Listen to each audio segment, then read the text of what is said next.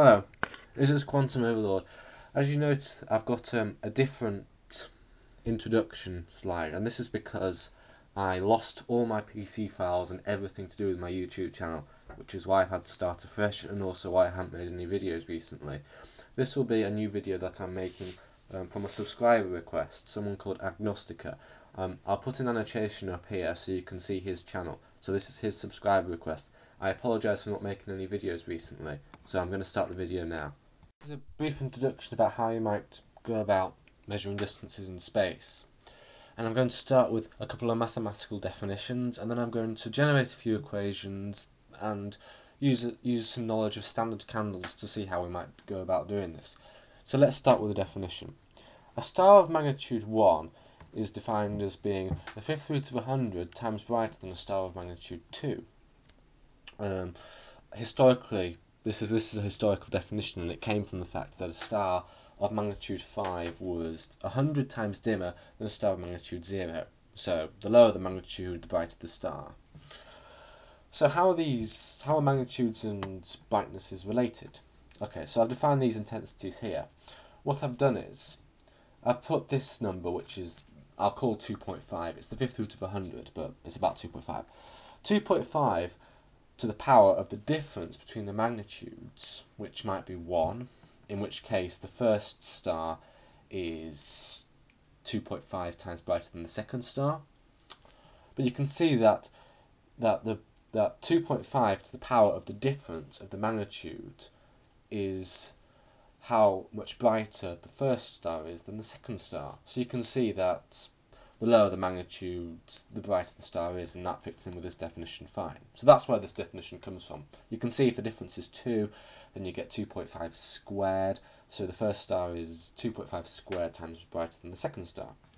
Okay, let's move on. And, okay, I've taken logs of both sides. I've taken log base root 100, fifth root of 100, which isn't great. It's a bit clumsy, but I can alter this later using some log laws. The log law that I'm going to use is this one, which is changing the base. So log base x of y equals log of y over log of x. And the base on this side doesn't matter. I put it as base 10 because I want my equation to be in base 10, because that's the base that we commonly use for this sort of thing. It could be in any base there. Okay, with that in mind, okay, we can see that y is I1 over I2, so that goes there, and we can see that x is the base, which is the fifth root of 100, so that goes there. So m1 minus m2 is log I1 over I2 over log of that number. Okay, so we can simplify the denominator by saying, okay, the fifth root of 100 is 100 to the power of 1/5. And we know that 100 is 10 squared, so we can write this number as 10 to the power 2/5. So we can take the 2/5 out and write it as a coefficient on this side, because that's just a simple log rule. If you've got a log of something to the power of something, you can take the power bit out and put it as a coefficient. That's another log rule. And we end up with log 10 of 10, which of course is just 1. So we're dividing by 2 over 5. So I'm going to put that on the numerator by inversing it. So we end up with a 5 over 2. So in summary, m2 minus m1 equals 5 over 2 log 10 of I1 over I2. Okay, so we need to express the distance to our star in terms of our intensity. So we're going to say that intensity is proportional to 1 over the distance squared. And we can imagine that like a sphere. As we have a light source, we can imagine a sphere around it growing, and the light can be incident on, say, our telescope. And we can see that it's r squared because we're looking at an area that's being incident on something. So as a sphere grows, we're looking at the surface area of a particular section of the shell of the sphere being incident on our telescope. So we can see that as the sphere gets bigger and bigger, less of the entire area of the sphere is incident on our telescope. So we can see that the intensity decreases proportional to the square of the distance. Okay, so that's intuitive. So let's write it as an equality. We can see that I is k over r squared. That's just rewriting as an equality. So I'm going to take my I1 over I2 and write it in this way. We can describe I1 as we can write I1 as k over r1 squared, and I2 as k over r2 squared, and since it's on the bottom, that's r2 squared over k. K's cancel out, and we end up with r2 squared over r1 squared. Okay, now let's take this and put it into our original equation. So now we've got m2 minus m1 is 5 over 2 log 10, r2 squared over r1 squared from that. Okay, so what I've done here is I've taken the r2 over r1 squared and taken the power out and made it a coefficient, and then the 2's cancel. So that's just the basic quotient log rule that I used before. Okay, so now comes the important part.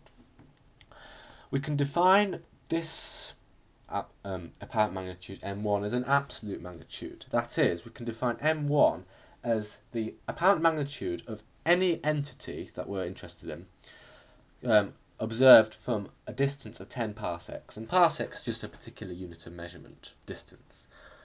I'll perhaps explain how parsecs are defined in another video. So we can rewrite this equation using absolute magnitude. So big M is how bright a star appears provided it's viewed from 10 parsecs away. Okay. And now we can look at m2 equals m.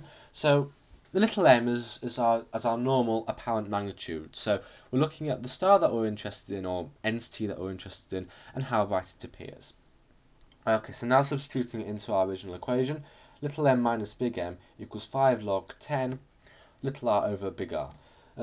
Little r is the distance from our entity that we're looking at, that we're interested in, and big R is obviously our definition, which is 10 parsecs, because we can see that that's that m1 is r1, so big M is big R. So big R is 10 parsecs. Now, provided we measure the distance in parsecs, we can let big R equal 10. So that's what I've done here. We're using another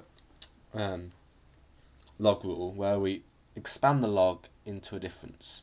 So 5 log 10 r over big R becomes 5 log 10 r minus 5 log big R. And log 10 of big R is just 1, because log 10 of 10 is 1, big R is 10 parsecs. And of course, we're multiplying that by 5, so that's where the minus 5 comes from. Okay, so now we have all our quantities well defined. Let's rearrange and make R the subject of the formula. So add 5 to both sides here, divide by 5, and then take everything to the power 10. So we've got our distance now. So I'll just make it clear what these quantities are. M is the apparent magnitude of the entity that we're interested in, how it appears from our point of observation. Big M is our absolute magnitude, how the object would appear if we were to view it from 10 parsecs away. Right, so given all this, how do we work out how far away a star is? Well, it isn't actually that simple, because we still don't know what big M is. We still don't know how that star would look if it were 10 parsecs away. If we did, we wouldn't have a problem in the first place. So this is where standard candles come in. A standard candle is an object in space where the absolute magnitude of that object is predictable or constant.